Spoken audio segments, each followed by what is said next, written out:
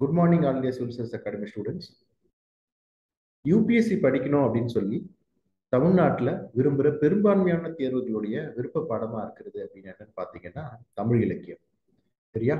தமிழ் இலக்கியம் விருப்ப பாடமா இருக்கிறதுக்கு பல்வேறு காரணங்கள் இருக்கு.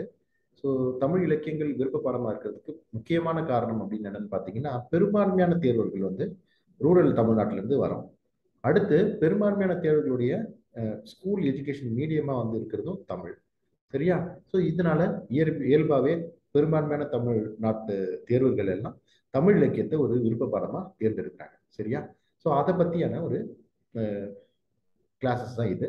ஸோ தமிழ் இலக்கியம் அணுகுமுறைகள் எப்படி வந்து தமிழ் இலக்கியத்தை வந்து விருப்ப பாடமா அணுகிறது அப்படிங்கிறது தான் இந்த கிளாஸோடைய நோக்கம். ஸோ இந்த கிளாஸ்க்கு முன்னாடி நான் ரெண்டு விஷயத்த சொல்லணும்னு நினைக்கிறேன். நம்பர் ஒன், ஸோ ஏற்கனவே நான் உங்களுக்கு வந்து ஹிஸ்ட்ரி ஆப்ஷனில் எப்படி அப்ரோச் பண்ணுறதுன்னு ஒரு கிளாஸஸ் போட்டிருந்தேன். ஸோ ஹிஸ்ட்ரி ஆப்ஷனில் அப்ரோச் பண்ணும்போது கிளாஸ் போடும்போதே ஒரு டிஸ்க்ளைமர் போட்டிருந்தேன். அந்த கிளாஸோடைய நோக்கம் ஹிஸ்ட்ரியை ஆப்ஷனில் எடுக்கிறதுக்கு கைட் பண்ணுறதானே தவிர ஹிஸ்ட்ரியை ஆப்ஷனில் எடுக்க கேன்வாஸ் பண்ணுறது இல்லை. ஸோ அதே மாதிரி தான் இந்த கிளாஸோடைய நோக்கம் வந்து தமிழ் இலக்கியத்தை அவங்களோட விருப்ப பாடமாக தேர்ந்தெடுக்கும் போது அந்த தமிழ் இலக்கிய விருப்ப பாடமாக தேர்ந்தெடுத்தவங்களுடைய ஏதாவது தேவைகள் ஏதாவது இருந்ததுன்னா அவங்களுக்கு வந்து ஏதாவது தெளிவு பெற வேண்டிய இடங்கள் ஏதாவது இருந்துச்சுன்னா அதை தெளிவுபடுத்துறது. ரெண்டாவது, தமிழ் இலக்கியத்தை விருப்ப பாடமா எடுக்கலாமா அப்படின்னு வந்து இருக்கிற தேர்வர்களுக்கு உதவி செய்யறது. அதுதானே தவிர எல்லாரும் தமிழ் இலக்கியத்தை விருப்ப பாடமா எடுத்துக்கங்க அப்படிங்கிறதுக்கு கேன்வாஸ் பண்ற ஒரு கிளாஸ் இது கிடையாது. சரிங்களா? ஸோ அதனாலதான் இந்த சப்ஜெக்ட்லாம் சொல்லும் போது யூபிஎஸ்சியில் என்னன்னு சொல்றாங்க, ஆப்ஷனல் சப்ஜெக்ட். நீங்க உங்களுடைய விருப்பமா என்ன சப்ஜெக்டை எடுக்கிறீங்க, அதுல நீங்க எக்ஸ்பர்ட்டா இருக்கீங்களா அப்படின்னு யூபிஎஸ்சி கேட்குதே தவிர நீங்க படிச்ச சப்ஜெக்ட்ல நீங்க வந்து எக்ஸ்பர்ட்டா இருக்கீங்களான்னு யூபிஎஸ்சி கேட்கல. சரிங்களா? அதனாலதான் இது விருப்ப பாடம்னு சொல்றோம். ஸோ அதனால முதல்ல நான் அந்த கிளாஸ் போறதுக்கு முன்னாடி சொல்ல வேண்டியது என்னன்னா, தமிழ் இலக்கியம் விருப்ப பாடமா தேர்ந்தெடுத்துங்கிறதுக்கு உதவுறது, தேர்ந்தெடுக்கலாமான்ற ஒரு டைலமால இருக்கிறவங்களுக்கு உதவுறது தான் இந்த கிளாஸோடைய நோக்கம். ரெண்டாவது நோக்கம் என்னன்னு பாத்தீங்கன்னா, தமிழ் இலக்கியம் இந்த கிளாஸ் வந்து பெரும்பான்மையான தேர்வர்களுக்கு, தமிழ்நாட்டு தேர்வர்களுக்கு வந்து ரொம்ப பயனுள்ளதா இருக்கும் அப்படின்றது. அடுத்து நான் இந்த கிளாஸ்க்குள்ள போறதுக்கு முன்னாடி சொல்ல வேண்டியது என்னன்னா, இந்த துறையில தமிழ் இலக்கிய துறையில நான் ஒரு வல்லுநர்லாம் இல்லை. ஸோ தமிழ் இலக்கியத்தை பத்தி பேசுறதுக்கு என்ன பெரும்பான்மையான தகுதி எனக்கு இல்லைன்னு தான் நான் நினைக்கிறேன். ஆனா தமிழ் இலக்கியத்தை ஒரு தேர்வருடைய நோக்கிலிருந்து, ஒரு தேர்வருடைய பார்வையிலிருந்து இந்த வகுப்பை வந்து நான் சொல்றேன். சரிங்களா? ஒரு கோ ஆஸ்பிரண்டா நான் ஃபேஸ் பண்ண பிரச்சனைகள் என்னென்ன, எந்தெந்த இடத்துல தமிழ் இலக்கியத்தை ஃபோக்கஸ் பண்ணணும், ஸோ எதில் நிறைய மார்க் எடுக்க முடியும் அப்படின்னு ஒரு தேர்வருடைய நோக்கில் இருந்து தான் நான் இந்த வகுப்பை வந்து சொல்ல போறேன். இதுல வந்து இலக்கியம் சார்ந்த வல்லுநரோ இல்லை வந்து விரிவுரையாளரோ இல்லை வந்து பேராசிரியரோ தமிழ் இலக்கியத்துல நான் கிடையாது. சரியா? ஸோ தமிழ் இலக்கியம் அப்படின்னும் போது தமிழ் இலக்கிய ஒரு விருப்ப பாடமா எடுக்கிறதுக்கு என்னென்ன சாதகமான அம்சங்கள் இருக்கு அப்படின்றத முதல்ல பார்ப்போம். ரெண்டாவது, விருப்ப பாடமா தமிழ் இலக்கியத்தை யார் யாரெல்லாம் தேர்ந்தெடுக்கலாம் அப்படின்னு என்னோட சஜஷன் நான் சொல்றேன். அடுத்து, தமிழ் இலக்கியம் விருப்ப பாடமா தேர்ந்தெடுக்கிறதுல உள்ள பாதகங்கள் என்ன அதையும் நம்ம தெரிஞ்சுக்கணும் இல்லையா? அடுத்து, தமிழ் இலக்கியத்தை எப்படி அணுகிறது அப்படிங்கிறதையும் நான் வந்து சொல்றேன். இந்த 4 விஷயத்த நம்ம பார்ப்போம். முதல்ல, தமிழ் இலக்கியம் விருப்ப பாடமா இருக்கிறதுக்கான சாதகமான அம்சங்கள் என்ன அப்படின்னு பார்த்தீங்கன்னா, இதனுடைய பாடத்திட்டம். தமிழ் இலக்கிய பாடத்திட்டம் அப்படிங்கிறது வந்து ரொம்ப எளிமையான பாடத்திட்டம். ஸோ எல்லா பேப்பர் மாதிரி தான் இதுல வந்து பேப்பர் 1, பேப்பர் 2 2 சப்ஜெக்ட் இருக்கு. ஸோ பேப்பர் 1 அப்படின்னு பார்த்தீங்கன்னா அதுல என்னென்ன இருக்கும் அப்படின்னு பார்த்தீங்கன்னா, தமிழ் இலக்கணம். ஸோ அடிப்படையான தமிழ் இலக்கணம், தமிழ் எப்படி மொழி உருவாச்சு, அந்த இலக்கணம் என்ன அப்படின்னு வந்து ரொம்ப ஒரு 1 or 2 ஏரியாஸ் மட்டும்தான் இருக்கும். அதுக்கடுத்து தமிழ் இலக்கிய வரலாறு, சங்க காலம், சங்க மருவிய காலம், பக்தி இலக்கிய காலம், நாயக்கர்கள் காலம், இந்த புது கவிதைகள், புதிய இலக்கிய காலம், இப்படி தமிழ் இலக்கியம் வந்து எப்படி வந்து வளர்ந்து வந்துச்சு அப்படின்னு சொல்ற இலக்கிய வரலாறு பெரும்பான்மையான பகுதியா இருக்கு. அதை தாண்டி பார்ட் 2ல தமிழக மக்கள் வரலாறும் பண்பாடும், தமிழர்களுடைய கலை என்ன, தமிழர்களுடைய கட்டிடக்கலை என்ன, தமிழர்களுடைய அதாவது பண்பாட்டு வரலாறு என்ன, பண்பாட்டு சிறப்புகள் என்ன, தமிழருடைய விழுமியங்கள் என்ன அப்படின்ற மாதிரியான பகுதிகள் வந்து அந்த 2வது பகுதியில் இருக்கும். இது தாள் 1. தாள் 2 என்ன அப்படின்னா, தமிழ் இலக்கிய வரலாறை நீங்க வந்து படிச்சோம் இல்லையா? தமிழ் இலக்கிய வரலாறை தாள் 1ல படிச்சோம். அந்த தமிழ் இலக்கிய வரலாறு காலத்துக்கு ஏற்ப சில முக்கியமான இலக்கிய பகுதிகளை நம்ம தாள் 2ல நம்மளுடைய பாடத்திட்டமும் வச்சிருப்பாங்க. உதாரணமா சங்க இலக்கியம் படிப்போம். சிலபஸ் இங்க என்ன இருக்கும் அப்படின்னா குறுந்தொகையும் புறநானூறும் இருக்கும். குறுந்தொகையில் ஒரு 25 பாட்டும், புறநானூறுல ஒரு 20 பாட்டும் இருக்கும். சங்கம் மருவிய காலம் படிப்போம். சரிங்களா? அது சங்கம் மருவிய காலத்துல திருக்குறள் சிலபஸ்ல இருக்கும்.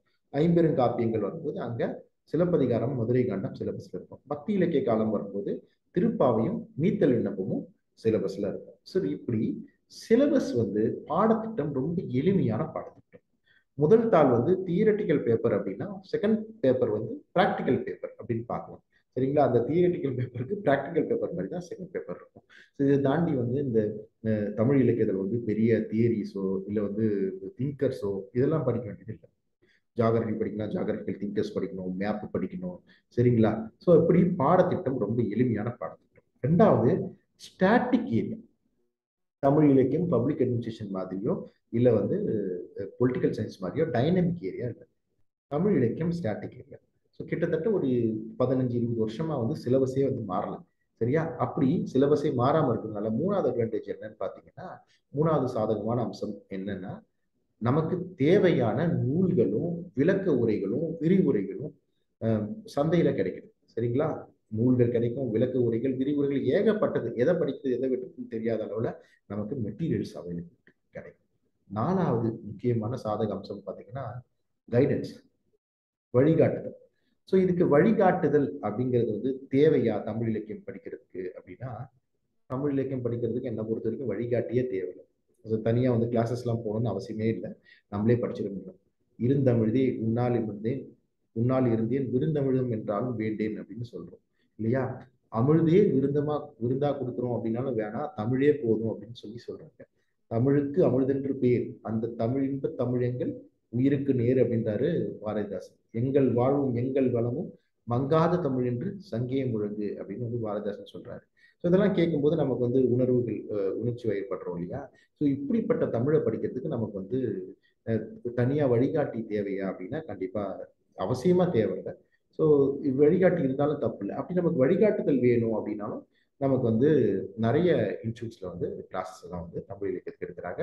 தன்னார்வலர்களாக கூட நிறைய தமிழ் பேராசிரியர்கள் எல்லாம் சில பேருக்கு வந்து கைடன்ஸ் வந்து கொடுக்குறாங்க. ஸோ நிறைய அந்த மாதிரி பர்சனலாக வந்து கொடுத்துருக்காங்க. சரிங்களா? நமக்கு முன்னாடியே கூட நான் எல்லாம் படிக்கும்போது எஸ்டி பிரின்சிபலாக இருந்த பேராசிரியர் ராமன் வந்து தமிழ் இலக்கியத்தை வந்து தன்னார்வமா எல்லாரையும் ஆஸ்பிரன்ஸ் எல்லாம் கூப்பிட்டு நடத்தியிருக்காரு. நம்ம எழுதி கொடுத்துலாம கரெக்ஷன்ஸ் இல்லாமல் பண்ணியிருக்காரு. அந்த மாதிரி ஒரு தனிப்பட்ட தேர்வர்களுக்கும் நிறைய கைடன்ஸ் வந்து கிடைச்சிருக்கு. ஸோ இப்போ கைடன்ஸும் நிறைய கிடைக்கும். ஸோ கைடன்ஸ் வந்து அவசியமா கட்டாயமா அப்படின்னா கட்டாயம் இல்லை. அதையும் நம்ம ஃபேக்டர். ஸோ அது வந்து advantage factor. So material availability, guidance, syllabus இதெல்லாம் முக்கியமான விஷயம். அடுத்து ஃபெமிலியாரிட்டி. தமிழ் இலக்கியத்தில் இருந்த நிறைய விஷயங்கள் நமக்கு ஃபெமிலியரான விஷயங்களா இருக்கு. ஓகே, நம்ம வந்து ஸ்கூல்லையோ இல்லை காலேஜ்லையோ அதெல்லாம் படிச்சு தான் வந்திருக்கோம். தமிழர்களுடைய பண்பாடு, தமிழர்களுடைய இலக்கிய வரலாறு, திருக்குறள்ல பெரும்பான்மையான ஏரியாக்கள், புறநானூறு, குறுந்தொகை இதெல்லாம் வந்து நம்ம சிலப்பதிகாரம் இதெல்லாம் வந்து நமக்கு படிச்ச ஏரியா, ஃபெமிலியரான ஏரியாவா இருக்கும். அடுத்து தேர்வுல உட்காரும் போது இந்த தமிழ் இலக்கியம் சிலபஸ் படிச்சுட்டு நீங்க எழுத போறீங்க அப்படின்னா you can makeup and come. எதையாவது உங்களால எழுதிட்டு வந்துட முடியும் தமிழ் இலக்கியத்துல. சரியா? ஸோ நமக்கு தெரியாத ஏரியால எதுவுமே இருக்காது. தெரியாத ஏரியால இருந்து கொஸ்டின்லாம் இருக்காது. அன்லெஸ் அண்ட் அதர்வைஸ் இந்த இலக்கணத்துல இருந்த ஒன் ஆர் டூ கொஸ்டின்ஸ் வந்து இல்ல நம்ம எழுத முடியாம இருக்கும். இல்ல வந்து இந்த கல்வெட்டுகளை பத்தி இருக்கிற விஷயங்கள் நம்ம எழுத முடியாது தவிர இது எல்லாத்தையுமே நம்மளால எதை எழுதுறது எதை விடுறதுன்னு தெரியாம சாய்ஸஸ்லாம் இருக்கும் இல்லையா? அதுல எதை விடுறதுன்னு கூட தெரியாம நம்மளால எழுத முடியும். அதுதான் தமிழ் இலக்கியத்துல இருக்கிற பியூட்டி. இது தேர்வு எழுதுனவங்க கண்டிப்பா ஒத்துப்பாங்க. ஸோ நமக்கு வந்து தெரியாம விட்டுட்டு வந்துட்டோம் அப்படின்னா இருக்கு. அது ஒரு முக்கியமான ஒரு விஷயம், ஃபெமிலியாரிட்டி. அடுத்து நம்மளால எழுத முடியும். அடுத்த விஷயம் என்னன்னு பாத்தீங்கன்னா, சாதகமான விஷயம் என்னன்னு பாத்தீங்கன்னா, தமிழ் இலக்கியம் ஒரு சேஃபான ஆப்ஷன். தமிழ் இலக்கியம் உங்களை கீழே விட்டுறாரு. ஸோ சில நேரத்துல வந்து சில ஆப்ஷனல் பேப்பர்ஸ்லாம் கொஞ்சம் மார்க் வந்து டவுன் ஆயிடும். என்னோட பர்சனல் இதுலயே நடந்திருக்கு. இந்த யூபிஎஸ்சி எக்ஸ்பீரியன்ஸ்லயே நடந்திருக்கு. பட் அதெல்லாம் நம்ம இங்க பெருசா சொல்றதுக்கு ஒண்ணும் இல்லை. ஆனா தமிழ் இலக்கியத்தை முதல்ல இருந்து விருப்ப பாடமா எடுத்தவங்க யாருமே வந்து அந்த ஒரு ஆவரேஜ் மார்க்கை விட ரொம்ப கீழே வந்துட மாட்டாங்க. தமிழ் இலக்கியம் நம்ம கீழே விட்டுறாரு. ஆப்ஷனல்னால நான் டவுன் ஆயிட்டேன், ஆப்ஷனல்லாம் எனக்கு சப்ஜெக்ட் வரல, ஆப்ஷனல்லாம் எனக்கு வந்து கிளியர் ஆகலன்னு நீங்க சொல்ல மாட்டீங்க. அடுத்த அட்வான்டேஜ் என்ன அப்படின்னு பாத்தீங்கன்னா, யாரெல்லாம் தமிழ்லயே எழுத போறோம் அப்படின்னு முடிவு வச்சிருக்காங்களோ எல்லா பேப்பரையுமே நான் வந்து ஜிஎஸ் ஃபுல்லாவே தமிழ்ல எழுதுவேன், எஸ்ஏ தமிழ்ல எழுதுவேன், எத்திக்ஸ் தமிழ்ல எழுதுவேன், எல்லாத்தையுமே தமிழ்ல எழுத போறேன் அப்படின்னு நினைக்கிறவங்களுக்கு வந்து தமிழ் இலக்கியம் ஒரு முக்கியமான ஒரு தேர்வா இருக்கும். தமிழ் இலக்கியம் வந்து அவங்களுடைய ஒரு ஒரு விருப்பப்பான ஒரு தேர்வா இருக்கணும் அப்படிங்கிறது வந்து ஒரு ஃபேக்டர். சரிங்களா? ஸோ தமிழ்லயே எழுதுறவங்களுக்கு தமிழ் இலக்கியம் ரொம்ப முக்கியமானது. அடுத்து தமிழ் இலக்கியத்தை படிக்கிறதுக்கான கால அளவு இருக்கு இல்லையா, டைம் பீரியட் இருக்கு இல்லையா, அதை வந்து நீங்க நீங்க உங்க ப்ரிலிம்ஸ் ரிசல்ட்டுக்கு அப்புறம் கூட நீங்க படிக்க ஆரம்பிச்சு தமிழ் இலக்கியத்தில் நல்ல மார்க் வாங்கினா கூட எனக்கு நிறைய பேர் தெரியும். ஸோ இப்போ ப்ரிலிம்ஸ் எழுதுறோம், ப்ரிலிம்ஸ் ரிசல்ட் வருது, அடுத்து மெயின்ஸ்க்கு வந்து ஒரு 1.5 மாசம் 2 மாசம் இருக்கு இல்லையா, அந்த 2 மாசத்துக்குள்ள கூட உங்களால வந்து படிச்சிட முடியும். சக்தி பப்ளிகேஷன் அப்படின்னு ஒரு பப்ளிகேஷன், அவங்க வந்து தமிழ் இலக்கியம் 1 தமிழ் இலக்கியம் 2 ஒரு ஒரு தாளுக்கும் ஒரு சின்ன சின்ன நூல்களை போட்டிருந்தாங்க. ஸோ அதையே கூட உங்களால வந்து ஒரு எழுதிட முடியும், அதையே கூட உங்களாலே ஒரு பாடமா வந்து எழுதிட முடியும். சரிங்களா?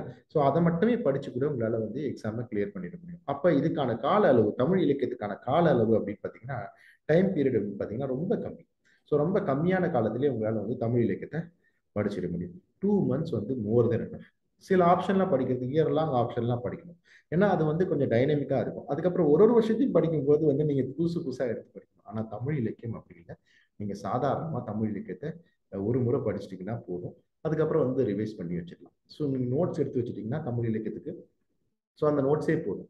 ஸோ அதுல இருந்து ரிப்பீட்டடா அந்த சாங்ஸ் அந்த இதெல்லாம் எழுதலாம். அடுத்து வந்து தமிழ் இலக்கியம் எழுதுறது எளிமை. தமிழ் இலக்கியம் எழுதுறது எளிமையானது. தமிழ் இலக்கியத்துக்கு ஃபிளேவர் என்ன அப்படின்னு பார்த்தீங்கன்னா, அந்த இலக்கியத்துல இருந்த முக்கியமான ஒரு மேற்கோள்கள், இலக்கியத்துல இருந்த பாடல்கள், பாடல்களை மனப்பாடம் செய்யறது ரொம்ப ஈஸி. சரியா? இப்ப கும்பகர்ணன் வதைப்படல திரும்ப திரும்ப வந்து கும்பகர்ணன் அறவோன் அப்படின்னு வந்து கேட்பாங்கன்னா, அதுக்கு வந்து அஹ், அறம் உனக்கு இன்று அஞ்சி ஒளிந்தது அப்படின்ற ஒரு கும்பகர்ணனுடைய ஸ்டேட்மெண்ட் வந்து இருக்கும். ஸோ அதை நீங்க எழுதினா போதும். சரிங்களா?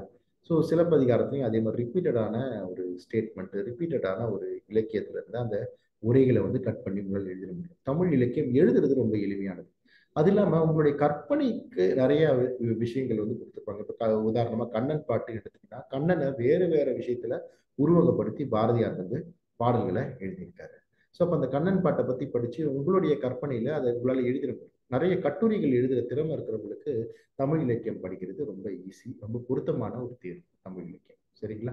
நேச்சுரல் ஆப்ஷனல் அப்படின்னு சொல்லுவாங்கல்ல, சில பேருக்கு நேச்சுரலாவே. ஸோ சில பேருக்கு மேக்ஸோட நாலேஜ் இருக்கும், அப்போ மேக்ஸ் வந்து நேச்சுரல் ஆப்ஷனா இருக்கும். சில பேருக்கு கட்டுரை எழுதுற விஷயங்கள்லாம் வந்து இருக்கும்போது அவங்களுக்கு வந்து இந்த தமிழ் இலக்கியம் ஆர்வமான ஒரு சப்ஜெக்டா வந்து இருக்கும். சரியா? ஸோ இதெல்லாம் வந்து தமிழ் இலக்கியம் எடுக்கிறதுல சாதகமான அம்சங்கள். அடுத்து தமிழ் இலக்கியம் எடுக்கிறதுல பிரச்சனைகள் என்ன?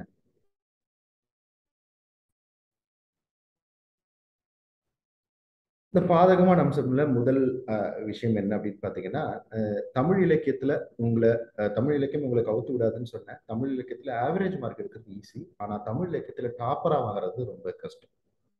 இப்போ வழக்கமாவே தமிழ் இலக்கியத்தை வந்து ஆப்ஷன்ல வச்சு கிளியர் பண்ணவங்க அப்படின்னு பாத்தீங்கன்னா, எனக்கு தெரிஞ்சு 2013 மிஸ்டர் ஜெயஸ்ரீதர், அடுத்து 2014 mister Balaguru, 2015 mister Ilambagavath, 2016 mister Manikandan. So இப்படி ஒவ்வொருத்தரையும் எனக்கு என்னோட சம காலத்துல வந்து இருந்தவங்க ஒருத்தர் 2 பேர் வந்து கிளியர் பண்ணி உள்ள போயிருக்காங்க. ஆனா பெரும்பான்மையா இந்த தமிழ் இலக்கியத்துல வந்து மார்க் அப்படின்னு பாத்தீங்கன்னா பெரிய அளவுல மார்க் 290 300 330 அப்படின்னு மற்ற அந்த சயின்ஸ் ஆப்ஷன்ல இல்ல பாப்புலர் ஆப்ஷன்ஸ்ல இருக்கிற மாதிரி தமிழ் இலக்கியத்துல அவ்வளவு மார்க் வந்து வழக்கமா எடுக்கிறது இல்லை. ஸோ அவ்வளவு மார்க் வந்து கொடுக்கறது இல்லை. சரிங்களா? அடுத்து அந்த அவ்வளவு மார்க் எடுக்கிறது இல்லைன்னா ரொம்ப கடினம். ஸோ அதையும் நீங்க மனசுல வச்சுக்கணும். சரியா? ஸோ இப்போ என்ன சார் பண்ணலாம் அப்படின்றத நீங்க யோசிச்சுக்கணும். அப்ப எனக்கு வேற எனக்கு இதுதான் வருதுன்னா இதுதான் எடுக்கணும். என்கிட்ட வந்து கேட்பார் ஒருத்தர், ஒரு ஆஸ்பிரண்ட் வந்து கேட்டாரு, சார் தமிழ்ல எழுதுனா வந்து மார்க் கம்மியா போடுறாங்க சார், இங்கிலீஷ் எழுதுனா மார்க் நிறைய போடுறாங்க அப்படின்னு வந்து என்கிட்ட கேட்டார். சரி ஓகே, அப்ப இங்கிலீஷ்ல எழுதுங்க அப்படின்னு நான் சொன்னேன். சார் இங்கிலீஷ்ல எனக்கு வராது சார், எனக்கு வந்து தமிழ் தான் நல்லா வரும், இங்கிலீஷ் எனக்கு அந்த அளவுக்கு வராது. அப்ப வேற வழியே கிடையாதுல்ல, அப்ப நீங்க தமிழ் தானே எழுதணும், தமிழ்ல எழுதுங்க. வந்தாலும் ஓகே, வரலாம் ஓகே. சரியா?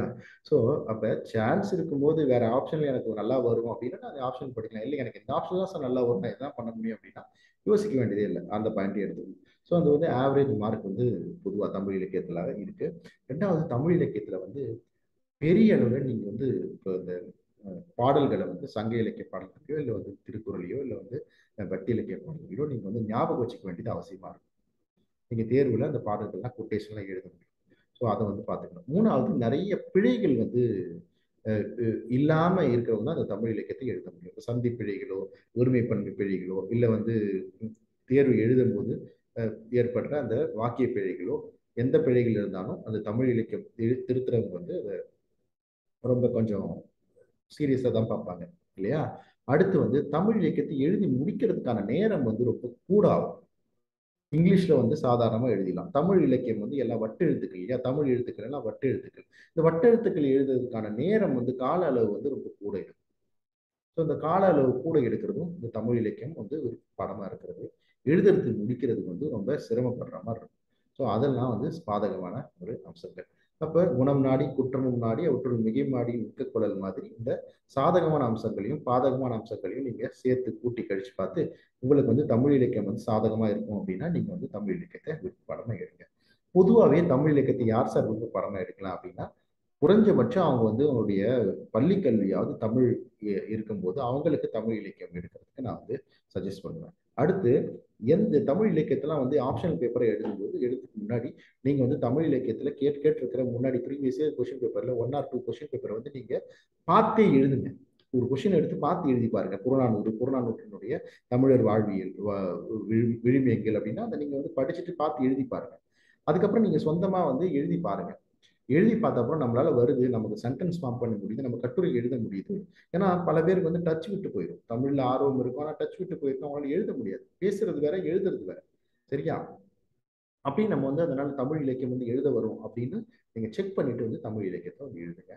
ஸோ தமிழ் இலக்கியத்துக்கான எந்த உதவியுமே, நம்ம தமிழ் இலக்கியம் சம்பந்தமான உதவிகள் உங்களுக்கு ஏதாவது வேணும்னா நீங்க எனக்கு வந்து கூப்பிடலாம். 9176053220 என் நம்பர். உங்களுக்கு எல்லாம் தெரியும். சரியா? இந்த தமிழ் இலக்கியம் வந்து விருப்பப்படாம பெரும்பான்மையாக எடுக்கணும் பார்த்தீங்கன்னா, அட்லீஸ்ட் வந்து ஸ்கூல் டில் 12th நீங்க தமிழ் இலக்கியம் தமிழை வந்து தமிழ் வழியில படிச்சிருக்கணும். அது வந்து நான் மேண்டேட்டரின்னு நினைக்கிறேன். அடுத்து தமிழ்ல ஆர்வம் இருக்கணும். மூணாவது, இந்த பிழைகள் இல்லாம தமிழ் எழுதுறவங்களா நீங்க வந்து இருக்கணும் இல்லையா? ஸோ அழகு தமிழ்ல எழுதுற மாதிரி ஒரு ஆளா வந்து நீங்க இருந்தீங்கன்னா ரொம்ப சிறப்பா இருக்கும். ஸோ நீங்க எல்லாம் வந்து தமிழ் இலக்கியத்தை விருப்பப்படமா எடுக்கலாம். சரியா? ரொம்ப முக்கியமான விஷயம் அது. அடுத்து, தமிழ் இலக்கியத்துடைய பாடத்திட்டம் என்னன்னு பார்ப்போம்.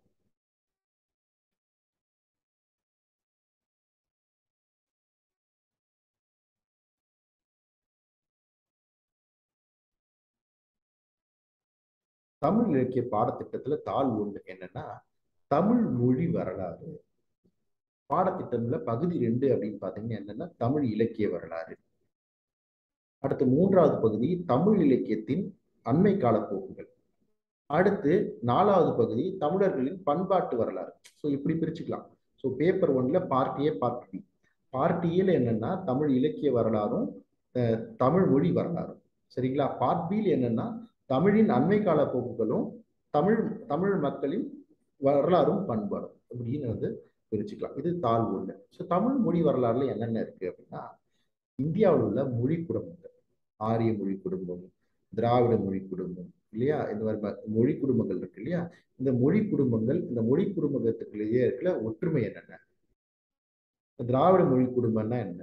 திராவிட மொழி குடும்பத்துல என்னென்ன இருக்கு? தென் திராவிடம்னா என்ன? நடு திராவிடம்னா என்ன? வட திராவிடம்னா என்ன? சரிங்களா? ஸோ இந்த திராவிட மொழிகள், வட திராவிட மொழிகள். ஸோ திராவிட மொழிகள் பார்த்தீங்கன்னா பலுச்சிஸ்தான்ல இருந்து தமிழகம் வரைக்கும் பரவிருக்கு திராவிட மொழிகள். சரிங்களா?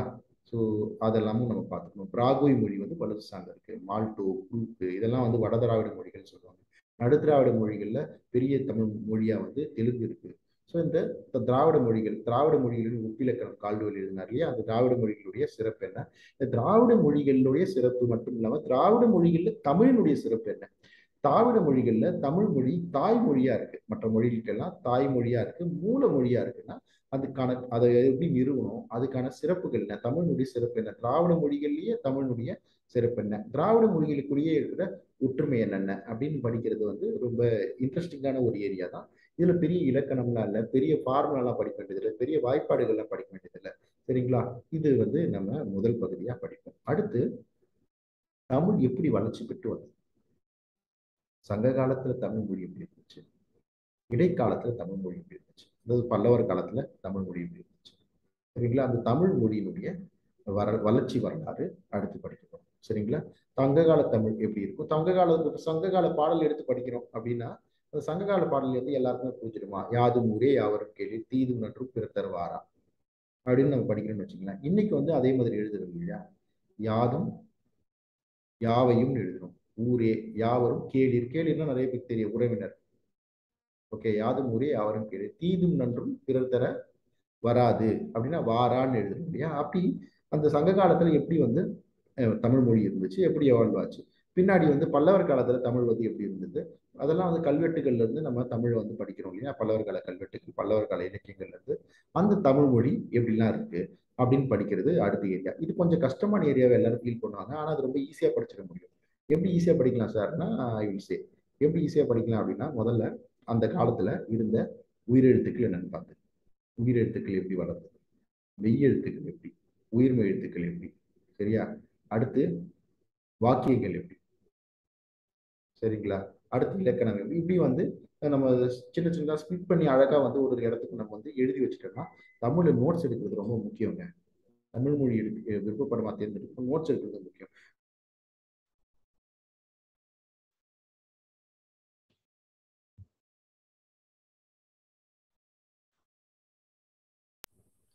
ஒரு முறை நோட்ஸை ப்ரிப்பேர் பண்ணி வச்சிட்டோம் அப்படின்னா அதுக்கப்புறம் நம்ம வந்து நிரந்தரமா வந்து தமிழை திரும்ப திரும்ப படிக்க வேண்டியதில்லை, ரிவைஸ் மட்டும் பண்ண போதும்.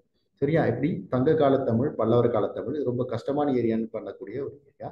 ஆனா அதையே நம்மளால ஈஸியா படிச்சிட முடியும். அடுத்த ஏரியா அப்படின்னு பார்த்தீங்கன்னா தமிழ் இலக்கணம். ஸோ நம்ம இலக்கணம்னு ஒன்னே ரொம்ப பெருசாலாம் பார்க்க வேண்டியதில்லை. வினைச்சொல், பெயர்ச்சொல், வினைச்சொல், பெயரடை, வினையடை, அப்புறம் காலம் காட்டும் இடைநிலைகள்.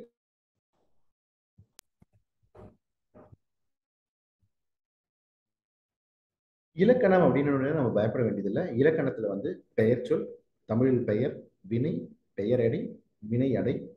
ஓகே, அடையா வந்து பெயருக்கு என்ன வரும், வினைக்கு என்ன வரும், அப்புறம் காலம் காட்டும் இடைநிலைகள், வேற்றுமை உருவுகள் ஆகியவற்றின் போக்கு மற்றும் வரலாற்று நோக்கிலான ஆய்வு.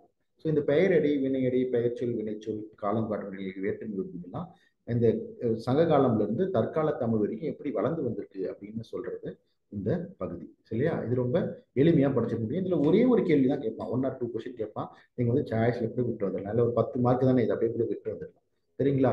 அடுத்து பிற மொழியிலிருந்து தமிழ் கடன் பெற்ற சொற்கள் அப்படின்ற ஒரு பகுதி, ரொம்ப இன்ட்ரெஸ்டிங்கான பகுதிங்க. இன்னைக்கு வந்து தமிழ்ல எந்த தமிழ் தான் சிறந்தது அப்படின்னு கேட்டா இலங்கை தமிழ் தான் சார், சூப்பரா பேசுறாங்க அப்படின்னு வந்து சொல்லுவாங்க. சில பேர் இல்லை சார் கோயம்புத்தூர் தமிழ் தான் சார் ரொம்ப அழகா இருக்கும், கொங்கு தமிழ் தாங்க தமிழ் அப்படின்னு வந்து பேசுவோம். அப்படின்னு சொன்னா நமக்கு சரியான புரிதல் இல்லை. மெட்ராஸ் தமிழ் இருக்கே, ஐயா குழ குழ குழான்னு பேசுறாங்கப்பா, சரியே இல்லை அப்படின்னு சொன்னா நமக்கு இந்த மொழியை பத்தி சரிய அறிவு இல்லை அப்படின்றது வந்து நம்ம நமக்கு நாமே சொல்லிக்க வேண்டியதான். இப்ப தமிழ் வந்து வேற வேற வட்டாரங்கள்ல வேற வேற மாதிரி வழங்கப்படுது.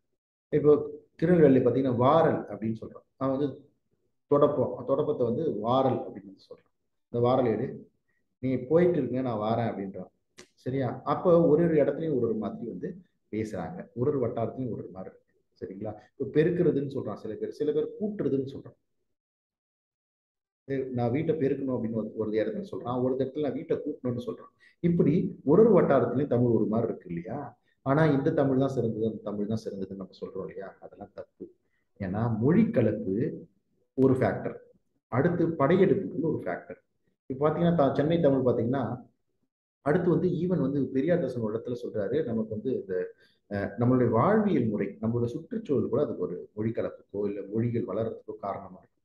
உதாரணமா அவர் என்ன உதாரணம் காட்டினார் அப்படின்னா, இப்போ தஞ்சாவூர்ல ஒருத்தன் காவிரி டெல்டால ஒரு விவசாயி இருக்கான். அவன்கிட்ட வந்து மடை மாற்றம் மடை மாற்றும் போது அந்த விவசாயி வந்து ஒரு விவசாயி இன்னொரு விவசாயி கிட்ட மண்வெட்டி இருக்கிறதா அப்படின்னு வந்து நீட்டி அவன் பேச முடியும். மண்வெட்டி இருக்கிறது, ஏன்னா அவனுக்கு தண்ணி ஏகப்பட்டதுக்கு உதவும், மடை மாற்றுறதுக்கெல்லாம் அவன் நேரம் எடுக்க வேண்டிய அவசியமே இல்லை, பொறுமையா அவன் செயல்படலாம். ஆனா வட ஆற்காட்டு மாவட்டத்துல ஒரு விவசாயி இன்னொரு விவசாயி கிட்ட, ஏன்னா ஏரி பாசனம், தண்ணி, ட்ரவுட் இடம், இந்த இடத்துல வந்து மண்வெட்டி இருக்கிறதான்லாம் கேட்டுட்டு அவன் விவசாயம் பண்ண முடியும்.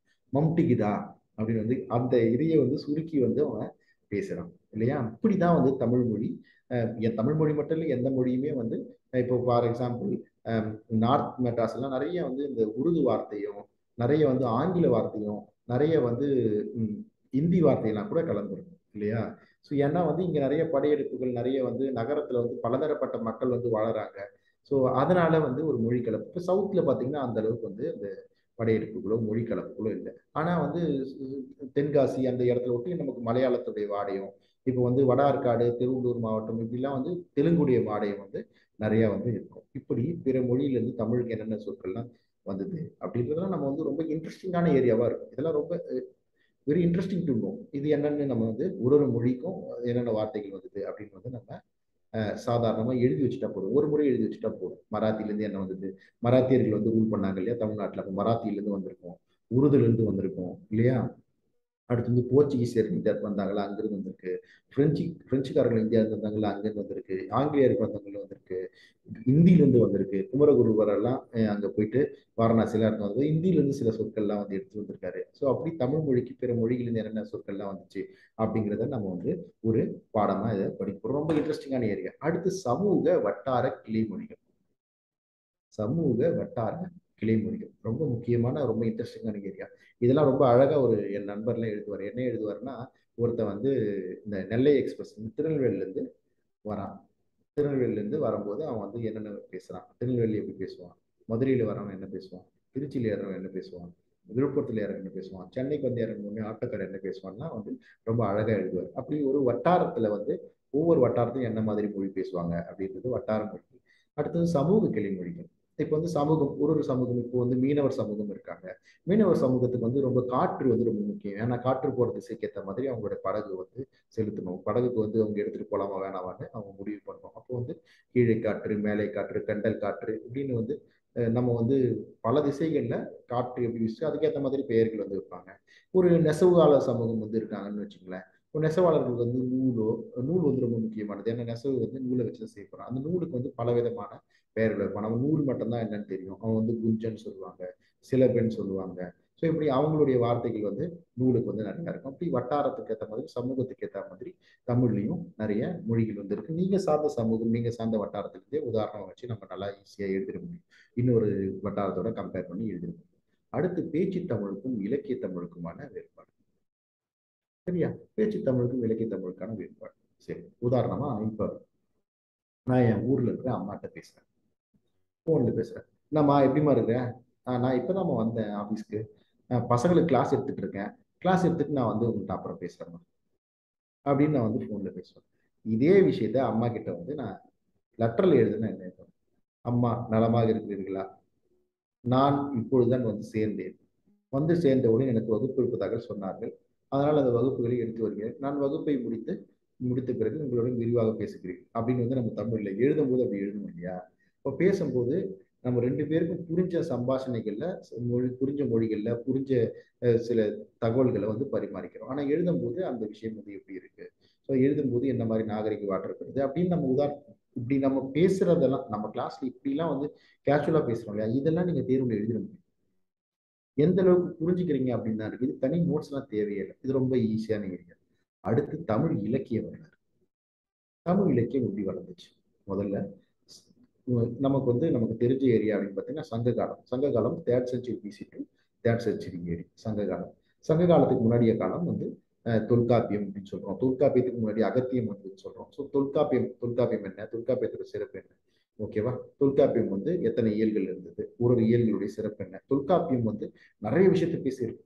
தொல்காப்பியம் வந்து மனம்னா என்ன, மனிதன்னா என்ன டிஃபைன் பண்ணுது. ஓரறிவு அதுவே, முற்றதறிவே, இரண்டது அதுவே, அதனோடு நாவே, மூன்றது அதுவே, அதனோடு செவ்வியே, நான்கது அதுவே, அதனோடு கண்ணே, ஐந்தடி அதுவே, அதனோடு மூக்கே, ஆறது அதுவே, அதனோடு மனமே அப்படின்னு வந்து மனம் உடையவன் மனிதன் டிஃபைன் பண்ணிருக்கு. இந்த உலகம் எப்படி உருவாச்சு, மனிதர்கள் எப்படி உருவானா அந்த கேள்விக்கு வந்து தொல்காப்பிய பதில் சொல்லியிருக்கு.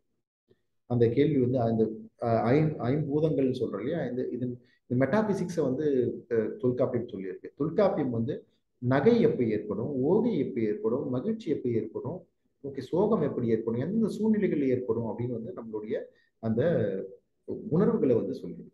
மெய்ப்பாடுகள், மெய்ப்படும் பாடுகள், ஒரு சம்பவம் நடக்கும்போது மெய்ப்படும் பாடுகள், மெய்ப்பாடுகளை விளக்கியிருக்கு.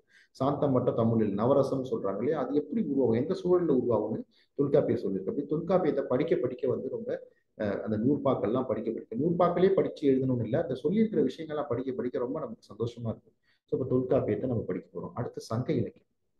சங்க இலக்கியம் என்ன, 18 கீழ்கணக்கு, 11 இது 10 பாட்டு 8 தொகுதிக்குள்ள சங்க இலக்கியம்னு சொல்றோம். சரியா? சங்க இலக்கியம் அகம்புறம்னு எப்படி பிரிச்சிருக்கு. ஸோ அகத்தை படிக்கும்போது இருக்கிற நம்மளோட உள்ளத்தில் ஏற்படுற உணர்வு எப்படி இருக்கு. 2 நீர்ப்பறவை நீந்திட்டு போயிட்டு இருக்கு. ஒரு சீன் நான் உங்களுக்கு சொல்றேன். 2 நீர்ப்பறவை நீந்திட்டு போயிட்டு இருக்கு. அந்த 2 நீர்ப்பறவைக்கும் வந்து காதலிச்சுட்டே போயிட்டு இருக்கு. அந்த 2 பறவைகள் போயிட்டு இருக்கும் இடத்துல ஒரு நடுவுல வந்து ஒரு மலர் வந்தது. ஸோ அந்த மலரை சுத்திட்டு வந்து தான் அந்த நீர்ப்பறவைகள் திரும்ப சந்திக்கணும். அதை வச்சு ஒரு சங்க இலக்கிய புலவர் எழுதுறாரு, நீர் இடைப்படினும் யாண்டு கழிந்தன, பூ இடைப்படினும் யாண்டு கழிந்தன. ஒரு பூ இடையில் வருது, இது கூட ஒரு வருஷம் போற மாதிரி இருக்கு. இந்த பூ இடையில வர்ற இந்த காலம் கூட ஒரு வருஷம் போற மாதிரி இருக்கு அப்படின்னு வந்து அந்த காதல் உணர்வு வந்து அந்த பிரிவை வந்து எழுதுறாரு அழகா ஓமையோட. அப்ப அந்த ஓமை உருவகம் ஓமை இந்த மாதிரிலாம் வச்சு அகம் இலக்கியங்கள் எப்படி வந்து அழகா வந்து அமைக்கப்பட்டிருக்கு. செம்புல பெயல் நீர் போல அன்புடி நெஞ்சம் தான் கலந்தனவே. இந்த பாடல் வந்து லண்டன் மெட்ரோல தான். சரியா? இப்படி வந்து அகத்திலேயே தோன்ற உணர்ச்சிகள், புறம்ல வந்து நம்ம தமிழர்களுடைய விழுமியங்கள். தீதும் நன்றும் பிறர் தர வாரா. இதை விட ஒரு பெரிய வாக்கியமே நீங்க எழுத வேண்டியதில்லை. என்னோட மொபைல் ஸ்கிரீன் சேவர்ல அதுல தீதும் நன்றும் பிறர் தர வாரா. நீங்க யூபிஎஸ்சி கிளியர் பண்ணாலும் அது உங்களால தான், கிளியர் ஆகலனாலும் உங்களால, வேற யாருமே கிடையாது. வேற யாரும் அப்படிங்கிறதெல்லாம் நம்ம ஒத்துக்கவே முடியும். ஸோ இப்படி சங்க இலக்கியம் அகம்புறமா வந்து இது பண்ணி தமிழர்களுடைய விழுமைகளை இன்னைக்கு எடுத்து சொல்லுது. அடுத்து சங்க இலக்கியத்தின் சமூக சமய பொதுமை போக்கு. ஆக்சுவலா நீங்க எப்படின்னா இது அழகா நோட்ஸ் எடுத்துடலாம். தொல்காப்பியம் சங்க இலக்கியம் அகம் என்னும் புறம் எனும் பாடுபாடு அப்படியே கேள்வியா கேட்பாங்க. சங்க இலக்கியத்தின் சமய பொதுமை போக்குன்னு அப்படியே கேள்வி கேட்பாங்க. போன வருஷம் கேட்டிருந்தா இந்த வருஷம் கேட்டிருக்க மாட்டாங்க, அடுத்த வருஷம் கேட்பாங்க. அப்படி சாதாரணமா இருக்கும். இப்ப சங்க இலக்கியத்தின் சமய பொதுமை போக்கு.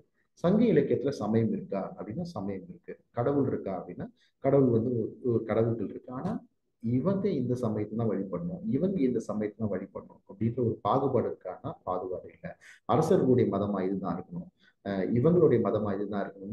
நில அடிப்படையில தெய்வங்கள் இருந்து இருந்துச்சு தவிர இப்போ வந்து உதாரணமா இப்போ பாலை நிலத்துல என்னவா இருக்கும், கொற்றவையா இருக்கும். மருத நிலத்துல எண்ணெயா இருக்கும். மருதம்ல வந்து குமரன் வந்து இருப்பான். ஸோ முல்லையில என்ன இருக்கும், மருதம். குறிஞ்சி கடவுள் வந்து குமரன் இல்லையா. முல்லையில வந்து முல்லையில வந்து வருணன். ஓகே. மருதம் நிலத்துல வந்து இந்திரன் வந்து இருப்பான் இல்லைங்களா. ஸோ நெய்தல் நிலத்துக்கு என்ன, நெய்தல் நிலத்துல இருந்த கடவுள் என்ன, பாலை நிலத்துல இருந்த கடவுள் என்ன, நில அடிப்படையில் தான் கடவுள் இருந்தது தவிர மக்களினுடைய மத அடிப்படையில கடவுள் வந்து இல்லை. ஸோ இங்க எல்லாமே வந்து ஒரு பொதுமை போக்குவரத்து தான் மக்கள் எல்லாம் இருந்தாங்க, சமயம் அப்படி இருந்துச்சு அப்படின்னு வந்து நம்ம விளக்கி எழுதுறது. சரிங்களா. அடுத்து அற இலக்கியங்கள் வந்துச்சு. அற இலக்கியங்கள் எப்படி இருந்தது தமிழ்ல மட்டும்தான் அப்படின்னு பாத்தீங்கன்னா, அற இலக்கிய காலம்னு ஒரு காலமே இருக்குது. நீதி நெறி கால இலக்கியங்கள்னு ஒரு ஒரு போக்கே தமிழ் இலக்கியத்தில் மட்டும்தான். உலக இலக்கியத்திலே தமிழ் இலக்கியத்துலன்னா அற இலக்கியம் அப்படின்ற ஒரு இலக்கியமே அது. சரிங்களா. ஸோ தமிழ் இலக்கியம் வந்து அற இலக்கியங்களால சிறப்பு பெற்றுச்சு. திருக்குறளும் ஒரு அற இலக்கியம் தான். 17 கீழ்கணக்கு நூல்கள், காப்பியங்கள் இவை எல்லாம் அற இலக்கியங்கள் தான். அறத்தை வலியுறுத்திய ஒரு அறம் சார்ந்த சமூகமா சரிங்களா தமிழ் சமூகம் வந்து இருந்துச்சு. அந்த அற இலக்கியங்கள் எப்படி வளர்ச்சி பெற்றுச்சு அப்படின்னு வந்து சொல்றோம். அடுத்து வந்து சிலப்பதிகாரம் மற்றும் மணிமேகலை. பொதுவாக இந்த சிலப்பதிகாரம் மற்றும் மணிமேகலை என்ற ஏரியாவில் எப்படி கேட்பாங்கன்னா, ரெண்டுத்துக்கு இருக்கிற ஒற்றுமைகள் வேற்றுமைகள் ரெண்டும் சமகாலத்தை இல்லையா இல்லையா. சிலப்பதிகாரம் மணிமேகலையும் இருக்கின்ற சிலப்பதிகாரத்தையும் மணிமேகலையும் ஒப்பிடுக அப்படின்ற மாதிரியான கேள்விகள்லாம் வந்து நிறைய இருக்கு. ஒரு இயற்கையை நம்ம பின்னாடி விரிவா சொல்லுவோம். பட் இன்னைக்கு அடிப்படையா வந்து இந்த கிளாஸோடைய நோக்கம் வந்து இந்த சிலபஸ் முழுசா ஒரு முறை பார்க்கணும் அப்படிங்கிறது தான். அதனாலதான் நான் ஸ்கிப் பண்ணிட்டு போறேன். அடுத்து பக்தி இலக்கிய காலம். தமிழ் தமிழை பத்தி பேசணும் அப்படின்னா தமிழ் பேச்சாளர்களா இருக்கட்டும், தமிழை பத்தி கிரிட்டிசைஸ் இந்த இலக்கியங்களை கிரிட்டிசைஸ் பண்றவங்களா கூட இருக்கட்டும், அவங்க எல்லாமே தொடர்றவங்க வந்து பக்தி இலக்கியத்தை தான் தொடரும்.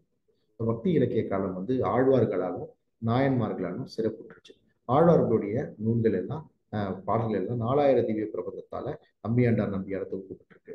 சரிங்களா. நாயன்மார்களுடைய வரலாறு பெரிய புராணத்துல சீக்கிரம் சொல்லிட்டு இருக்காரு. அவங்களுடைய பாடல்கள் எல்லாம் பன்னிரு திருமுறைகளா தொகுக்கப்பட்டிருக்கு. ஸோ இந்த பக்தி இலக்கியத்தை முழுமையா நம்ம படிக்கணும். இந்த பக்தி இலக்கியத்துல என்னென்ன சிறப்புகள், சமய குறவர்கள் இருக்காங்க, இந்த நால்வர் இருக்காங்க.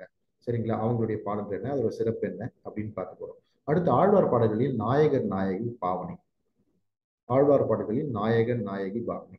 ஸோ நாயகன் நாயகி பாவனை அப்படின்றது ஒரு இலக்கிய உத்தி. அதாவது இப்ப சங்க இலக்கியம் எழுதுனா அப்படின்னா எழுதுறவங்க எல்லாமே ஒரே ஆள் தான். அது வந்து தோழியா எழுதினாலும் அதை வந்து தலைவியை எழுதினாலும், அதை வந்து தலைவி கூற்றா எழுதினாலும், இல்லை வந்து தலைவன் கூற்றா எழுதினாலும், எழுதினவன் வந்து ஒரு ஆணா கூட இருக்கலாம். ஆனா வந்து ஒரு தோழியா அவன் நினைச்சு எழுதுனான் இல்லையா, பெண்ணா நினைச்சு எழுதுனான் இல்லையா. ஸோ அந்த நாயகன் நாயகி பாவனை அப்படின்ற ஒரு இலக்கிய உத்தி அதே மாதிரி என்ன அப்படின்னா, தன்னை இறைவனை நாயகனாகவும், ஓகே, தன்னை நாயகியாகவும் நினைத்து ஒரு ஆழ்வார் எழுதின அந்த உத்தி, இலக்கிய உத்திக்கு வந்து நாயகன் நாயகி பாவனை அப்படின்னு வந்து சொல்லுவாங்க. ரொம்ப ஃபெமிலியர், ரொம்ப ஃபேமஸான ஒரு ஏரியா. தமிழ் இலக்கியத்துல வந்து ரொம்ப ஃபேமஸான ஒரு ஏரியா இந்த நாயகன் நாயகி பாவனை. சரியா, இதை வந்து நாங்க படிச்சு வச்சுக்கணும். இதுக்கு ஒரு உதாரணமா 1 or 2 சாங்ஸ் வந்து எடுத்து வச்சுக்கணும். சரிங்களா, இதெல்லாம் இருக்கு. அடுத்து வந்து சிற்றிலக்கியங்கள். சிற்றிலக்கிய காலம். சிற்றிலக்கிய காலம் நாயக்கர் காலத்துல வளர்ந்துச்சு. ஸோ பேரிலக்கியம் பேரரசு, சிற்றிலக்கியம் சிற்றரசு. சிற்றரசுகளா பாளையங்களா வரும்போது சிற்றிலக்கியம் உருவாச்சு. சிறிய தலைவர்கள். சரிங்களா, இதுல முக்கியமா 4 கொடுத்துருப்பாங்க நம்ம சிலபஸ். சிற்றிலக்கியங்கள் மொத்தம் 96. ஆனால் 4 வந்து கொடுத்துருக்காங்க. தூது, ஓகே, தூது, அடுத்து உலா, அடுத்து பரணி, அடுத்து புறவஞ்சி. ஸோ இந்த இலக்கியங்கள்லாம் நம்ம கொஞ்சம் விரிவாகவே படிக்க வேண்டியது இருக்கும். ஸோ பரணி கலிஜ, நமக்கு எல்லாம் தெரிஞ்ச பரணி அப்படின்னு பார்த்தீங்கன்னா கலிங்கத்து பரணி. ஸோ பரணி, பரணி இலக்கியத்துக்கான கூறுகள் என்ன, பரணி இலக்கியத்தோட சிறப்புகள் என்ன, அது உதாரணமா கலிங்கத்து பரணி இப்படி எழுதிக்கலாம். புறவஞ்சி, புறவஞ்சியில சிறப்பா குற்றால புறவஞ்சி. ஓகே, தூது, தூது வந்து காக்கை விடு தூது, நெஞ்சு விடு தூது, இப்படி தமிழ் விடு தூது, இப்படி தூது. அடுத்து உலா, ஓகே, மூவர் உலா, ஒட்ட குதிரை. இப்படி வந்து நம்ம இந்த இலக்கியங்கள் இதுக்கான இந்த இது இந்த தூதுக்கான இலக்கியம் என்ன, பரணிக்கான இலக்கியம் என்ன, புறவஞ்சிக்கான இலக்கியம் என்ன, ஓகே, அந்த இலக்கியங்களையும் நம்ம வந்து படிச்சுக்கணும், உதாரணங்களையும் படிச்சுக்கணும். அதுல இருந்து சில பாடல்கள் வரிகளை நம்ம படிச்சுக்கிறது அவசியமா. ஆணை ஆயிரம் அமரடி வென்ற மாணவனுக்கு வகுப்பதோர் பரணி, இது பரணிக்கான இலக்கணம். இந்த மாதிரி குறவஞ்சி தூது உலாக்கள்லாம் இருக்கிற இலக்கணங்களும் உதாரணங்களும் நம்ம படிக்க வேண்டியது. அடுத்து இக்கால தமிழ் இலக்கிய வளர்ச்சிக்கான சமூக காரணிகள். இப்ப தமிழ் வளருது அப்படின்னா அதுக்கான சமூக காரணம் என்ன? ஸோ இப்போ உதாரணமா பார்த்தீங்கன்னா நாவல். நாவல் வந்து மிகப்பெரிய ஒரு இலக்கிய இதா இருந்துச்சு. எந்த காலத்துலனா நூல்கள் அறிமுகப்படுத்தும் போது, தொழில் புரட்சி வரும்போது, தொழில் புரட்சியினால சிக்கல்கள் ஏற்படும் போது நாவல் ஒரு மிகப்பெரிய ஒரு கருவியா வந்துருந்துச்சு. அதுக்கப்புறம் நாவல் படிக்கிறதுக்கு நேரம் இல்லை. மக்கள் வந்து ரொம்ப விரைவான வாழ்க்கை, ரொம்ப கஷ்டமான வாழ்க்கையை வந்து வாழும்போது நாவல்கள் வந்து சிறுகதைகளா வந்து பரிணமிச்சது. எப்படி வந்து டெஸ்ட் மேட்ச் 5 days உட்காந்து பார்த்தாங்களோ, அப்புறம் ஒன் டே மேட்சா எவ்வளோ ஆச்சோ, இன்னைக்கு ஒன் டே மேட்ச் பார்க்கறதே டஃப்னு நினைச்சு 2020 மேட்ச் மட்டும் தான் பார்க்கலாம். மக்களுக்கு ஏற்ற மாதிரி எப்படி வந்து இலக்கியம், எல்லா கலைகளுமே வளரும் இல்லையா, அது மாதிரி இலக்கியம் எப்படி வந்து வளர்ந்துச்சு அப்படின்றது பார்க்கணும். இன்னைக்கு சிறுகதையே கூட ஒரு பக்க கதையா, ஓகே, 20 செகண்ட் கதை இப்படிலாம் வந்து வளர்ந்துட்டு இருக்கு. சரியா, அடுத்து புது கவிதை. புதுமை படைப்புகளின் ஆக்கத்தில் வேறுபட்ட அரசியல் கருத்தாக்களின் தாக்கம். இப்போ வந்து ஒரு கவிதை இருக்கு. கவிதை வந்து திராவிட இயக்க சித்தாந்த கருதியா, புது உடைமை இயக்க சித்தாந்த கருதியா, இல்லை தேசிய இயக்கத்தினுடைய சித்தாந்தம் நடிக்கப்பட்ட கவிதையா, கதையா, நாவலா அப்படின்றத நம்ம பார்க்க போறோம். சரிங்களா, அப்படிதான் தமிழ் இலக்கியம் வந்து அரசியலோடு வளர்ந்தது இல்லையா, அதை பார்க்க போறோம். அடுத்து தமிழ் இலக்கியங்களின் அண்மை கால போக்கு. தமிழ் இலக்கியங்களின் அண்மை கால போக்குகள் அப்படிங்கிற இடத்துல என்னன்னு பார்க்க போறோம்னா திறனாய்வு அணுகுமுறைகள். திறனாய்வு அணுகுமுறைகள். ஸோ திறனாய்வு, ஒரு இலக்கியம் படிச்சுட்டாங்கப்பா, ஒரு இலக்கியம் படிச்சு உங்கள்கிட்ட கொடுத்துட்டாங்க. உதாரணமா பொன்னியின் செல்வன். பொன்னியின் செல்வனை எப்படி வந்து திறனாயலாம், வரலாற்று அறிவியல் அடிப்படையில் திறனாயலாம். பொன்னியின் செல்வன் சொல்லியிருக்கிற பாத்திரங்கள் எல்லாம் உண்மையா, இந்த மாதிரி தான் வரலாறு இருந்துச்சா, சொல்ல வந்தியத்தேவன் ஒரு கேரக்டர் இருந்தா வரலாற்றுல. ஸோ அந்த வரலாறு வந்து எப்படி அப்படின்றது மாதிரி வரலாற்றியல் திறனாய்வு. உளவியல் திறனாய்வு. உளவியல் திறனாய்வு, ஒரு நூலை படிக்கும்போது அது வாசகனுக்கு ஏற்படக்கூடிய உளவியல் மாற்றங்கள், அந்த அடிப்படையில் அது திறனாய்வுன்னா அது வந்து உளவியல் திறனாய்வு. சமூகவியல் திறனாய்வு, ஒரு நூல் சமூகத்தில் ஏற்படுற மாற்றங்கள் இல்லை சமூகத்துல அப்படியே பதிவு பண்ணியிருக்கா அப்படின்னு பாக்குறது வந்து சமூகவியல் திறனாய்வு. அறநெறி திறனாய்வு. அறநெறி திறனாய்வு மாரல் வேல்யூஸை பத்தி அந்த இலக்கியம் சொல்லியிருக்கிற மாரல் வேல்யூ. இப்போ உதாரணமா வந்து சிலப்பதிகாரத்தையே வந்து கொளுத்தணும் அப்படின்னு வந்து சிலப்பதிகாரம் வந்து ஒரு ஒரு பிற்போக்கு காப்பியம் அப்படின்னு வந்து சொல்றாரு பெரியார் ஒரு இடத்துல. ஏன்னா வந்து கண்ணகி வந்து கற்பு அந்த இதெல்லாம் அந்த வேல்யூஸ் எல்லாம் வச்சிருக்கிறது, மதுரையை இழுத்துறது, ஸோ இந்த மாதிரியான விஷயங்கள்லாம் பிற்போக்கு விஷயம் சொல்றாரு. அது ஒருத்தருடைய பார்வை அந்த மாதிரி இருக்கு. ஸோ இப்போ அந்த அறநெறி அடிப்படையில வந்து அந்த ஒரு இலக்கியத்தை பத்தி இப்படி திறனாயம் அப்படின்றது திறனாய்வு முறைகள். சரிங்களா, அந்த திறனாய்வு முறை ரொம்ப ஈஸியா படிக்கலாம். அந்த திறனாய்வு முறைகள் எல்லாம் ஒரு பக்கத்துக்கு எழுதி நோட்ஸ் வச்சுட்டீங்கன்னா போதும். அடுத்து இலக்கிய உத்திகள். இலக்கிய உத்திகள் உள்ளுரை, இறைச்சி, தொன்மம், ஒட்டுறவகம், அங்கதம், மெய்ப்பாடு, படிமம், குறியீடு, இருண்மை, ஒப்பிலக்கியம், இருண்மை, இதெல்லாம் வந்து ஒரு 8 உத்திகள் வந்து இலக்கிய உத்திகள் இருக்கு. இந்த இலக்கிய உத்திகள்லாம் என்னென்ன? நமக்கு குறியீடுனா என்ன? ஃபார் எக்ஸாம்பிள் சகுனி அப்படின்னா என்ன? சகுனி என்ன என்ன என்ன குறிக்கணும்? சகுனிகள் தான் வந்து கலகம் செய்கிறது. ஓகே, அவன் வந்து ஆம், இது உதாரணமா வந்து சீதை அப்படின்னா வந்து அதுக்கு கற்புக்கு உதாரணமா வந்து சொல்றோம் இல்லைங்களா? ஸோ இப்படி வந்து குறியீடு வந்து ஒரு உத்தி. இந்த மாதிரியான கவிதைகள் குறியீடை வச்சு ஆம், அவன் சவுளி வேலை செய்தான் அப்படின்னு வந்து ஒரு கவிதை எழுதுறான்னா அப்போ அது வந்து குறியீடு அப்படிங்கிற ஒரு உத்தியை வந்து பயன்படுத்தியிருக்காங்க அப்படின்னு வந்து சொல்லலாம். சரிங்களா? அடுத்து இது தொன்மம் அப்படிங்கிறது ஒரு உத்தி. தொன்மம் அப்படின்னா தொன்மையான விஷயங்களை உதாரணமா காட்டி எழுதணும். அந்த இடம் மதுரையை போல அந்த இடம் குருட்சேத்திரமாக இருந்தது அப்படின்னா போர் இல்லையா? அப்படி வந்து குருட்சேத்திரம் அப்படின்ற ஒரு தொன்மை. மகாபாரதமும் ராமாயணமும் மிகப்பெரிய பிளாட்ஃபார்ம். தொன்மை அப்படின்னா பிளாட்ஃபார்ம். அந்த பிளாட்ஃபார்ம்ல இருந்து ஃபுல்லா எடுத்து எழுதுறது. உதாரணமா கண்ணன் அப்படிங்கிற ஒரு தொன்மம். கண்ணன் பாட்டு எழுது தொன்ம உத்தி பயன்படுத்துறாங்க இல்லையா? ஸோ உள்ளுரை இறைச்சி எல்லாம் சங்க இலக்கிய சங்ககால இலக்கிய உத்திகள். சரிங்களா? ஸோ இருண்மை இருண்மை அப்படிங்கிறது இருட்டு. இருட்டுல வந்து சாதாரணமா ஒரு பொருள் வந்து தட்டுப்படாது இல்லையா? ஒரு வாட்டர் பாட்டில் இருட்டில் வச்சீங்கன்னா சாதாரண பார்த்தீங்கன்னா அது வாட்டர் பாட்டிலான்னு தெரியாது. ஆனா சின்ன ஒரு விளக்கு எடுக்கும்போது அதோட உருவம் வந்து தெரியும். அந்த மாதிரி ஒரு கவிதையை சாதாரணமா படிக்கும்போது அதுக்கு நம்ம விளங்கிறது இல்லை முழுசையா. அதுக்கு ஒரு சின்ன தூண்டுதலோட சின்ன கொஞ்சம் ஒரு விளக்கு போட்டு ஒரு இன்னொரு கண்ணாடி போட்டு பார்க்கும்போது நமக்கு அது புரியுது இல்லையா? அந்த மாதிரி உத்தி இருமைன்னு சொல்லுவோம். இப்படி இலக்கிய உத்திகள் நினைப்பாங்க. இந்த இடம் ரொம்ப ஈஸியான இடங்க. திறனாய்வு அணுகுமுறைகள் உத்திகள் எல்லாம் ஒரு பக்கத்துக்கு அது என்னன்னு புரிஞ்சுக்கிட்டா மட்டும் போதும். அதுக்கான உதாரணங்கள் ஒரு பாட்டு எழுதி வச்சுட்டீங்கன்னா முடிஞ்சு போச்சு. இந்த ஒப்பு இலக்கியம் கம்பேரிட்டிவ் லிட்ரேச்சர் இது கொஞ்சம் ட்ரெண்டியான ஏரியா. ஒப்பிலக்கியங்கள் என்ன வேணா கேட்கலாம். உதாரணமா வந்து அஹ், ராமாயணத்தையும் அஹ், கம்பராமாயணத்தையும் வால்மீகி ராமாயணத்தையும் ஒப்பிட சொல்லி கேட்கலாம்.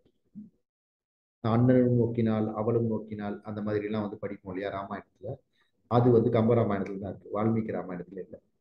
ஏன்னா தமிழ் இலக்கியத்திலிருந்து இருந்த அந்த சங்க இலக்கிய காதல் உத்திகளை பயன்படுத்தி இந்த கம்பர் வந்து எழுதும்போது அவங்களுடைய திருமணம் வந்து வெறும் அந்த சுயம்பரத்தால நடந்த திருமணம் மட்டும் இல்லாம அதுக்கு முன்னாடியே வந்து அவங்க காதலால அவங்க வந்து இணைஞ்சிட்டாங்க அப்படின்றது காட்டணும் அப்படின்றது கம்பர் வச்சிருப்பாரு. ஆனா வால்மீகி வச்சிருப்பாரு. அது மாதிரி நிறைய ஒப்பீடுகள் இருக்கு இல்லையா? ஸோ அந்த மாதிரி உங்களுக்கு தெரிஞ்ச ரெண்டு இலக்கியங்களோட இப்போ எல்லாம் ஒரு பிறமொழி இலக்கியத்தை தமிழ் மொழி இலக்கியத்தோட ஒப்பிட சொல்றது இல்ல ஒரு இலக்கிய வாதியவே ஒப்பிட சொல்றது. சரிங்களா?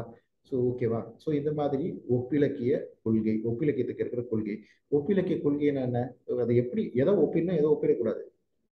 எதை வந்து சிமிலரா இருக்கிறது தான் ஒப்பிடணும் இல்லையா? சிமிலரா இருக்கிறது ஒப்பிடக்கூடாது. அந்த மாதிரி ஒப்பிலக்கிய விஷயங்களை வந்து நம்ம படிப்போம். ரொம்ப இன்ட்ரெஸ்டிங்கான ஏரியா. அடுத்து தமிழில் நாட்டுப்புற இலக்கியங்கள். நாட்டு ஃபோக் லிட்ரேச்சர். என்ன சொல்ல போனா சிலப்பதிகாரத்தை சில பேர் வந்து ஃபோக் டேல்ஸ் ஃபோக் லிட்ரேச்சர் அப்படின்னு தான் சொல்றான். அது ஒரு வகையில உண்மை கூட. ஸோ தமிழ்ல வந்து கதை பாடல்கள் இருக்கு. கதை பாடல்கள் என்னன்னா கதையவே பாடலா வந்து பாடுறது வந்து கதை பாடல். வில்லுப்பாட்டுலாம் இருக்கு இல்லையா? அது கதை பாடல் சொல்றேன். அடுத்து பழமொழிகள். ஓகே, விடுகதைகள். புதிர் போடுறது விடுகதைகள். இப்ப சமூகவியல் பார்வையில் நாட்டார் வழக்காற்றியல். அடுத்து மொழிபெயர்ப்பினுடைய பயன்கள் என்ன? மொழிபெயர்க்கப்பட்டுள்ள தமிழ் இலக்கியங்கள்.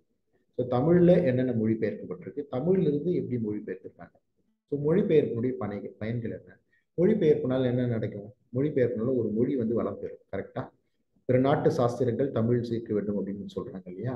அப்போ வந்து மொழிபெயர்ப்பினால மொழி வந்து அஹ், பலன் பெறும். மொழிபெயர்ப்பினால மொழி வந்து வளப்படும் இல்லையா? மொழிபெயர்ப்பினுடைய பயன்கள் என்ன அப்படின்றது நம்ம அஹ், எடுத்து நிறைய உதாரணங்கள் இருக்கு, எடுத்து எழுதணும். அடுத்து தமிழர்களுடைய பண்பாட்டு வரலாறு. காதல் மற்றும் போர் பற்றிய கருத்தாக்கம். தமிழருடைய கருத்தாக்கம் போர் என்னவா இருந்தது? இப்ப சங்க இலக்கிய சமூகமே வந்து ரொம்ப போர் சமூகமா தான் இருந்துச்சு. சேர சோழ பாண்டியர் தமிழர்கள் 3 பேர் இருந்தாலும் அவங்களுக்குள்ளேயே சண்டை போடுறது, சண்டையினால் வந்து விழுப்புண் படுறது, பின்னாடி அடிபட்டா வந்து இது என்னுடைய மார்க்கை வந்து நான் அறுத்து எறிவேன், இப்படிலாம் வந்து போர்ன்றது ரொம்ப வந்து ஒரு வேல்வடித்து கொடுத்தல் கொள்ளற்கு கடமை. ஓகே, களிலிருந்து பெயர்தல் காலைக்கு கடமை. இப்படி வந்து போரை பத்தி ஒரு கருத்தாக்கம், காதலை பற்றி ஒரு கருத்தாக்கம் தமிழர்கள் வச்சிருந்தாங்க. காதலை பத்தி தமிழர்கள் என்ன கருத்தாக்கம் வச்சிருந்தாங்க அப்படின்னா தமிழர்களுடைய நட்பு இருக்கு இல்லையா? காதல் வந்து பயிலீது கிழிய நட்பு, காலங்காலமா பயின்று வரக்கூடிய நட்பு. திருமணம் அப்படின்னாலே காதல் திருமணம் தான். ஸோ அப்படி ஒரு கருத்தாக்கம். போர்ன்றது ஒரு ஒரு ஒரு போர் சமூகமா இருக்கணும்னா அந்த சமூகத்துக்கு என்ன கருத்தாக்கம் இருக்குமோ அப்படி ஒரு கருத்தாக்கம் வச்சிருந்தாங்க. அடுத்து வந்து அறக்கோட்பாடுகள். தமிழர்களுடைய அறிவியல் என்ன? தமிழர்களுடைய அறக்கோட்பாடு என்னென்ன? சரிங்களா? ஸோ விருந்தோம்பல், தமிழர்களுடைய திருநெல்வேலி ஆமை, இந்த மாதிரியான விஷயங்கள் அறக்கோட்பாடுகள். தமிழருடைய அறக்கோட்பாடுகள் என்ன? தொல் தமிழர் போர் நெறியியல் அரண். போர் வந்து சாதாரண போர் செஞ்சிடல இல்லையா? போர் வந்து முதல்ல போயிட்டு வெற்றி நிறை கவர்தல், இந்த ஆடு மாடுகளை வந்து கவர்ந்துட்டு வருவாங்க. மீட்டல் கரந்தையாம், அதை மீட்கிறானான்னு பார்ப்பாங்க. டெஸ்ட் பண்ணிட்டு தான் பவர்ஃபுல் ஒரு பவர் இருக்கிற மன்னரோட தான் இன்னொரு சண்டை போடுறது தமிழுடைய வழக்கமா வந்து இருந்துச்சு. சரிங்களா? அடுத்தது போர் புரியும் போது வந்து பெண்களை தாக்க மாட்டாங்க, முதியோர்களை தாக்க மாட்டாங்க, குழந்தைகளை தாக்க மாட்டாங்க இல்லையா? இந்த மாதிரியான விஷயங்கள். எம் அம்பு கடிவிடுதும் நுண் அரண் சேர்மின். என் வீடு வருது, என் வில் வருது, நீங்க வந்து வீட்டுக்கு போயிருங்க. யார் யாரெல்லாம் வந்து அதே மாதிரி இவன் மதுரையில வந்து சிலப்பதிகாரத்துல மதுரையை எரிச்சதா இருக்கிற சம்பவங்கள்லாம் கூட வந்து யார் யாரெல்லாம் விட்டுட்டு யார் யாரெல்லாம் எரிக்கணும் அப்படின்னு வந்து கண்ணகி சொல்ற மாதிரி தான் வருது இல்லையா? அந்த தொல் தமிழுடைய போரியல் வெற்றி நிறை கவர்தல் மீட்டில் கரந்தையாம் வட்டார் மேல் செல்வது வஞ்சி உட்காது என்பது காஞ்சி எயில் காத்தல் நொச்சி அது வளத்தில் ஆகும் ஒழிஞ்சை அதிர பெறுவது தும்பையாம் போர்க்களத்தை மிக்கார் சிறுவன்றது வாகியாம் அப்படின்னு வந்து தமிழர்களுடைய அறநெறிமுறைகள் இருக்கு. தமிழர்களுடைய பழக்க வழக்கங்கள் என்னென்ன, நம்பிக்கைகள் என்னென்ன, சடங்குகள் என்னென்ன, குறிஞ்சி முல்லை மருதம் நெய்தல் பாலைன்னு 5 திணைகள் காட்டும் வழிபாட்டு முறைகள் என்னென்ன. இந்த கடவுள்கள் எல்லாம் சொன்ன அந்த வழிபாட்டு முறைகள் என்னென்ன, சங்கம் அறிவிய கால இலக்கியங்களில் புலப்படும் பண்பாட்டு மாற்றங்கள் என்ன, சமணமும் பௌத்தமும் தமிழர்களுக்கு என்ன கொடுத்துச்சு, தமிழ் இலக்கியத்துக்கு என்ன கொடுத்துச்சு, சமணம் தமிழ் இலக்கியத்துக்கு என்ன கொடுத்துச்சு. காப்பியங்கள்ல பெரும் 3 காப்பியங்கள் சமண காப்பியங்கள். நிகண்டுகளை கொடுத்தது சமணம் தான். 11 கீழ்கணக்கு நூல்கள்ல பெரும்பான்மையான நூல்கள் சமண நூல்கள். இப்படி சமணம் கொடுத்துச்சு. பௌத்தம் தமிழர்களுக்கு என்ன கொடுத்துச்சு, அது தமிழுக்கு கொடுத்தது பார்த்தோம். தமிழருக்கு பௌத்தம் என்ன. ஸோ தமிழுக்கு பௌத்தம் வந்து உதாரணமா வந்து விகாரங்கள் வழிபாட்டு தலங்கள் அப்படின்னு உருவாகுது. சிலை வழிபாடுகள், தென் வந்து இந்த செவ்வாடை வந்து சீவராடை அணியிறது, மொட்டை அடித்துக் கொள்ளும் வழக்கம், இப்படிலாம் பௌத்தம் தமிழர்களுக்கு நிறைய கொடுத்திருக்கு. அடுத்து காலந்தோறும் தமிழர்களுடைய கலை மற்றும் கட்டுரை கலைகளில் ஏற்பட்ட மாற்றங்கள், பல்லவர் கால பிற்கால சோழர் நாயகர் கால ஏற்பட்ட மாற்றங்கள். இப்படி வந்து தமிழ் இலக்கியம் முதல் தாள். இந்த முதல் தாளுக்கு என்னென்ன புத்தகம் அப்படின்னு முதல்ல சொல்லி, முதல் தாளுக்கான புத்தகம் என்னோட சஜஷன் என்ன அப்படின்னு பார்த்தீங்கன்னா, முதல் தாள் பத்தி படிக்கணும் அப்படின்னா முதல்ல நீங்க தமிழ் இலக்கிய வரலாறு மூவா புத்தகத்தை முதல்ல படிங்க. தமிழ் இலக்கிய வரலாறு தெரிஞ்சுக்கங்க. அதுலேயே பெரும்பான்மையான ஏரியா கவர் ஆயிடும். அடுத்து தமிழ் இலக்கிய வரலாறு ஒரு புத்தகத்தோட இல்லாமல் 2 3 புத்தகமா படிங்க. முனைவர் பாக்கியமேரி வகைமை நோக்கில் தமிழ் இலக்கிய வரலாறு, பாலசுப்ரமணியம் தமிழ் இலக்கிய வரலாறு, ரெண்டும் எனக்கு தெரிஞ்சு ஒரு 3 தமிழ் இலக்கிய வரலாறாக நீங்க புத்தகத்தை படிக்கணும்.